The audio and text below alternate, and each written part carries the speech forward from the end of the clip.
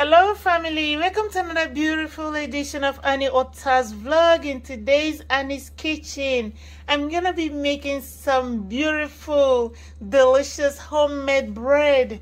Please, if you haven't subscribed to my channel, hit the red button that says subscribe, turn on the notification bell, and you will be among the very first people that will be notified whenever I post something new. If you're a returning friend, well-wisher, lover, fan, follower, thank you for coming back. I really love and appreciate you. Please do not forget to like, share, and comment on my videos. The first ingredients that I'll be mixing will be my yeast and warm water. So this is the yeast right here. Over here is the warm water. And I'm going to be adding my sugar in here because sugar and yeast love each other. So that's going to make it form very quickly and better. So I'm going to stir it a little bit, then I'll set it aside for about 10 minutes. So I'm going to be using a little bit of my mixer. You can use your hand all through, but for the fact I have this mixer, I'm going to cut my physical energy a little shorter. Right here, I'm just pouring the flour in here. Again, you can use all-purpose flour or you can use bread flour. So it depends on what you have available. Okay, so I just added my flour, and this is my nutmeg, which is very optional. This is my salt. My vanilla extract, very optional. This is my milk. That's optional. You can use water all through if you prefer. And this is my butter. I just melted it a little bit because it was too cold. I'm gonna pour my yeast in. As you can see, this is nicely foamy. So if your yeast did not form, then there's a problem, and you might want to use a different mixture of yeast. So that means you have to actually use a different mix. Maybe that one is already no longer good.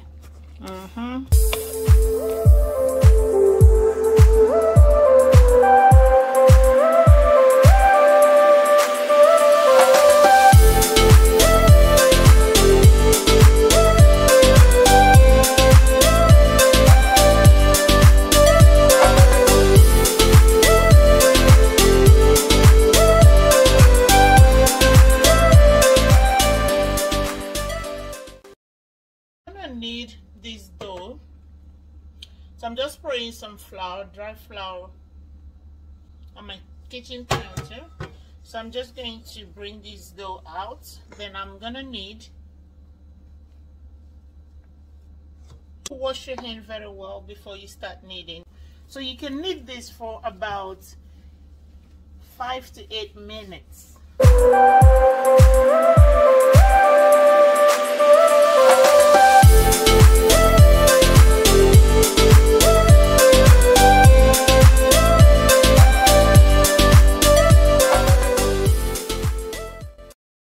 Put this in a dry pan. I'm using this pan right here, and we're gonna keep it for about 30 to 45 minutes for it to rise. I'm using oil spray. You can use oil. A little bit of flour on top of it, and I'm going to cover this. You can cover with a foil, a piece of cloth, or nylon, whichever you have available. And make sure that you allow this to sit for about 30 to 45 minutes. And at the end of the day, this dough has risen or tripled the size, double or triple the size. So again, I'm going to keep this aside, and make sure you leave this in a very warm environment. We are going to check on our dough. It's been 45 minutes approximately. Whoa, look at this dough. Yeah, I told you guys that it's going to double the size. Look at this. You see? Yep. That's how you know the nice and good dough, you see? Yep. So we're going to put it back on our kneading table to remove all the trapped air. Try to kind of knead it a little bit to be able to remove the air. So it's not like I'm vigorously kneading it like kneading this like before. So I'm just kind of removing the air. Yep. So I'm going to divide this into 4. If you can, make it 4 equal parts.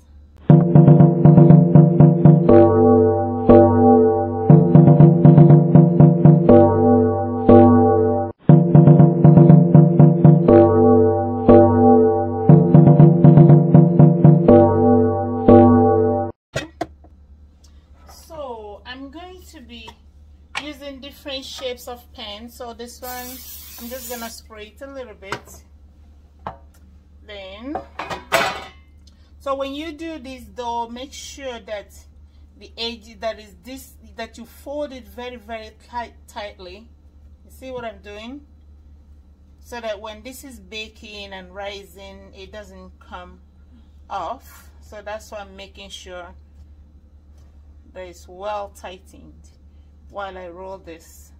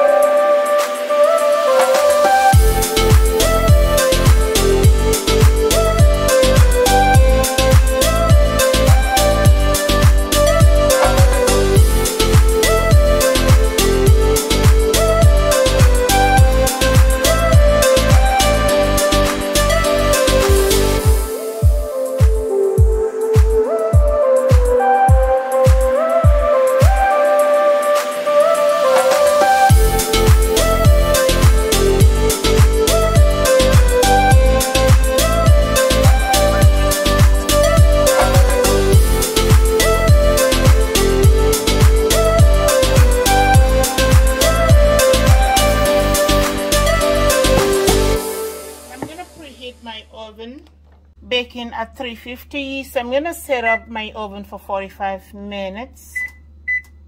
The oven is so much preheated, so I'm going to be putting the dough into the oven. Okay, so you can see.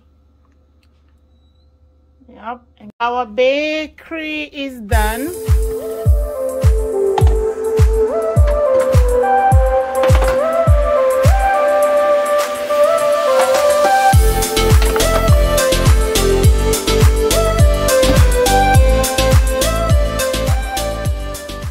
Everything is done. I'm just gonna glaze this with some butter. I just melted this butter a little bit.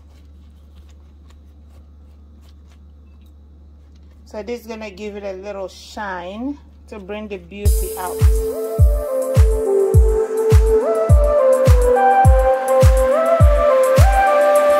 So our bread is done just the way I presumed it to be. So if you want this to be a little more puffy, that means you're gonna add a whole lot of yeast. But for me, this is the way I wanted it to be, and that's the way it turned out to be. So I pretty much love it, love it, love it. This is so good. So let's see from this angle. See, oh my word.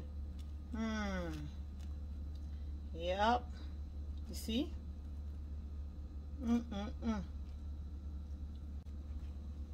See. Alright guys, so thank you so much for watching another beautiful edition of Annie Otter's vlog, and this kitchen is really popping. So give me a thumbs up and let me know how well you love this. I love you guys. Stay safe. Bye.